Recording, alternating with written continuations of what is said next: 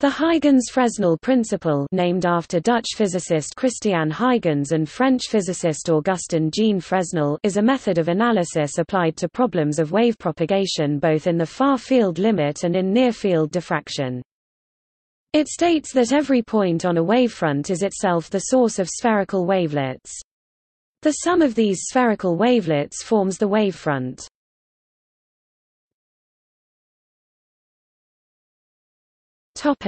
History.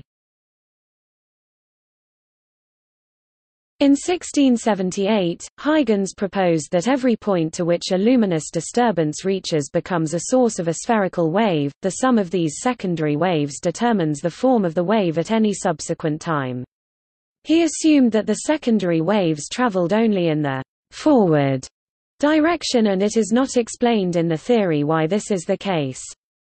He was able to provide a qualitative explanation of linear and spherical wave propagation, and to derive the laws of reflection and refraction using this principle, but could not explain the deviations from rectilinear propagation that occur when light encounters edges, apertures and screens, commonly known as diffraction effects. The resolution of this error was finally explained by David A. B. Miller in 1991. The resolution is that the source is a dipole, not the monopole assumed by Huygens, which cancels in the reflected direction. In 1818, Fresnel showed that Huygens' principle, together with his own principle of interference, could explain both the rectilinear propagation of light and also diffraction effects. To obtain agreement with experimental results, he had to include additional arbitrary assumptions about the phase and amplitude of the secondary waves, and also an obliquity factor. These assumptions have no obvious physical foundation but led to predictions that agreed with many experimental observations, including the Arago spot. Poisson was a member of the French Academy, which reviewed Fresnel's work. He used Fresnel's theory to predict that a bright spot ought to appear in the center of the shadow of a small disk, and deduced from this that the theory was incorrect. However, Arago, another member of the committee, performed the experiment and showed that the prediction was correct. Lyell had observed this 50 years earlier. This was one of the investigations that led to the victory of the wave theory of light over the then predominant corpuscular theory. The Huygens-Fresnel principle provides a reasonable basis for understanding and predicting the classical wave propagation of light.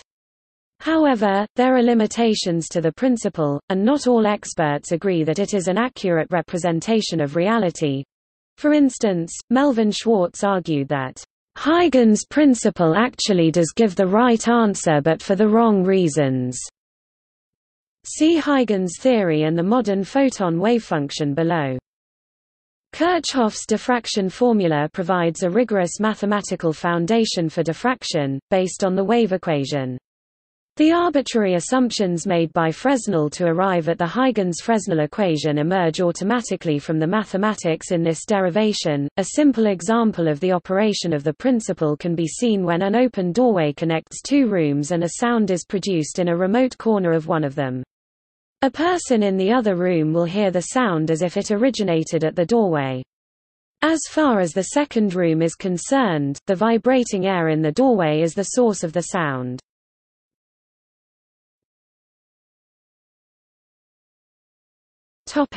Mathematical expression of the principle.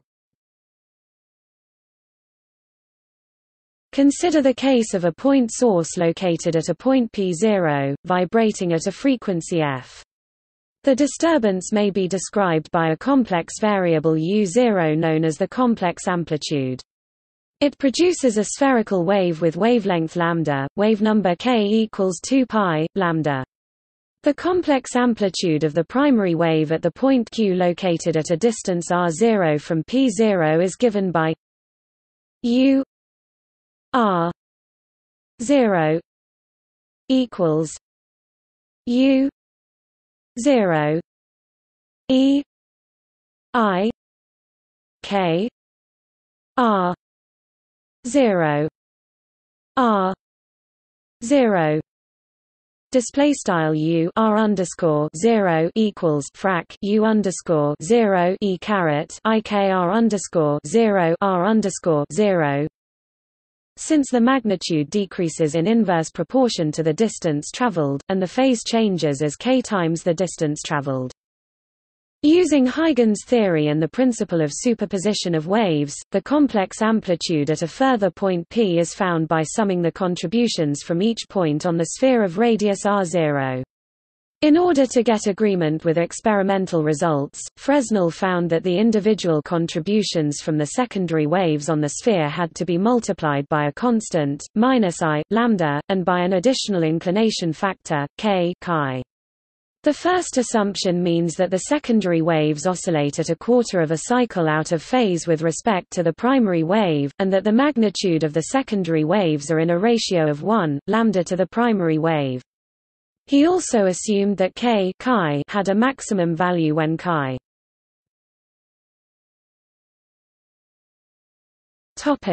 0 and was equal to 0 when chi pi 2. The complex amplitude at P is then given by U P equals minus I lambda U R 0 S E I K S S K chi d s display style U P equals frac I lambda U R underscore 0 int underscore S frac E caret IKS S K chi ds, where S describes the surface of the sphere and S is the distance between Q and P. Fresnel used a zone construction method to find approximate values of k for the different zones, which enabled him to make predictions that were in agreement with experimental results. The various assumptions made by Fresnel emerge automatically in Kirchhoff's diffraction formula, to which the Huygens-Fresnel principle can be considered to be an approximation. Kirchhoff gave the following expression for k chi equals 1 2 1 plus cos chi display style tilde k chi equals frac 1 2 1 plus cos chi. K has a maximum value at chi. Topic 0 as in the Huygens-Fresnel principle, however, k is not equal to 0 at chi pi 2.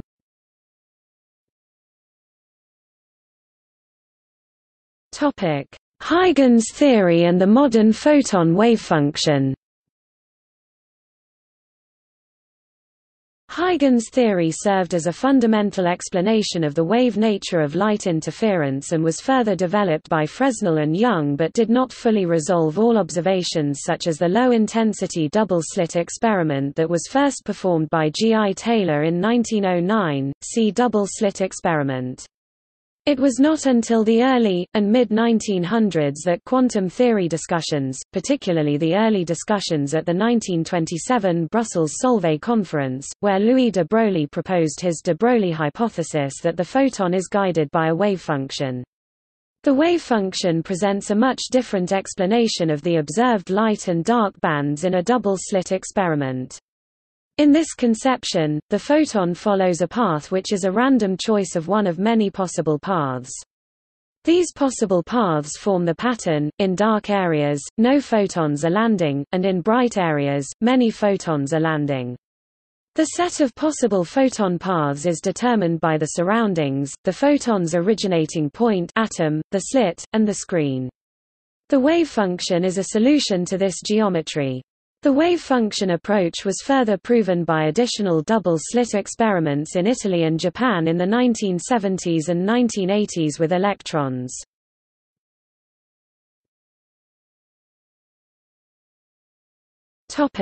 Huygens principle and quantum field theory.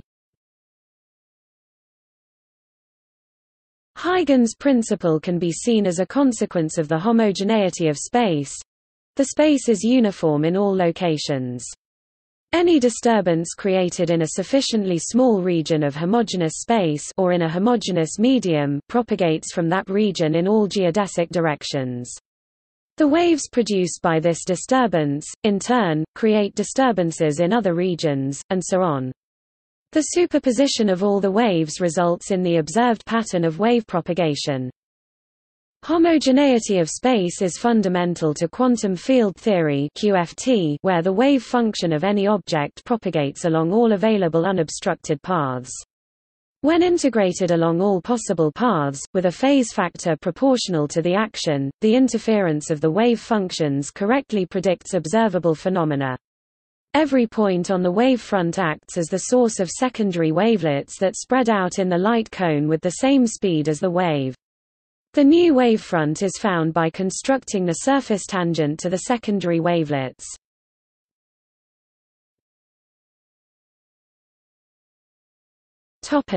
In other spatial dimensions. In 1900, Jacques Hadamard observed that Huygens' principle was broken when the number of spatial dimensions is even. From this, he developed a set of conjectures that remain an active topic of research. In particular, it has been discovered that Huygens' principle holds on a large class of homogeneous spaces derived from the Coxeter group, so, for example, the WEYL groups of simple Lie algebras. The traditional statement of Huygens' principle for the D'Alembert gives rise to the KdV hierarchy. Analogously, the Dirac operator gives rise to the AKNS hierarchy. See also